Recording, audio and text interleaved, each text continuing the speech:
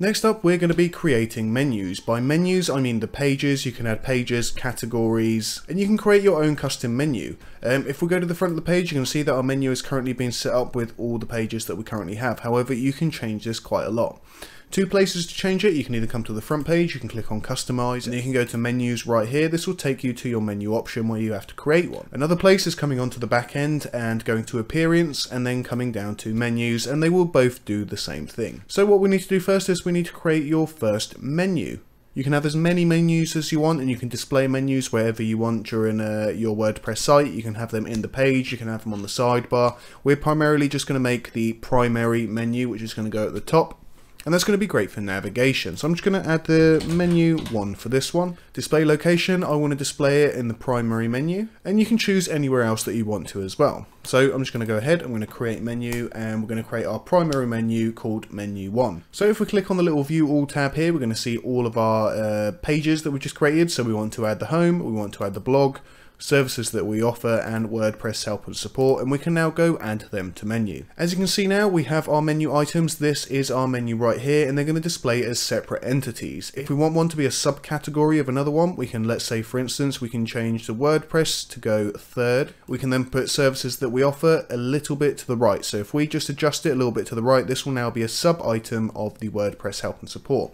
Meaning you have to hover over WordPress help and support to then show services that we offer. Not only that, you can actually make lots of different other menu posts. If you have a post right here, you can actually add the post as a menu item. If you have categories, we don't actually have any categories created yet, we'll do that shortly. However, if you do have different categories, you can also list these as menu items. Let's just go ahead and save this one, then we'll go back onto the site and see what it actually looks like. Now, as you can see, we have our home page, we have our blog page, and of course they know where to go to now because we changed that in the reading part of our settings, and we now have WordPress help and support. However, when we go on to WordPress help and support, we also get the services that we offer button. If we click this now, it will take us to that page. And because we have everything else set up, if we go to the home, it will take us to our home page. If we click blog, it will take us to our blog page. So just to show you the categories as well, let's go to posts and then categories, and let's just make some categories. So I'm going to add one category called migration for migrating WordPress sites. We're going to call one called security. Don't forget to add the URL slug as well if you want it to be in particular. And then we're going to go to add new category. So as you can see now, we have migration and security. Now, if we go back to our WordPress site, we can now add these to the menu as well, or any other menu we create. If we go to customize, of course you can do this from the back end. However, it actually is probably going to be a bit easier for you to do it on the front end because we can get a live preview as we go.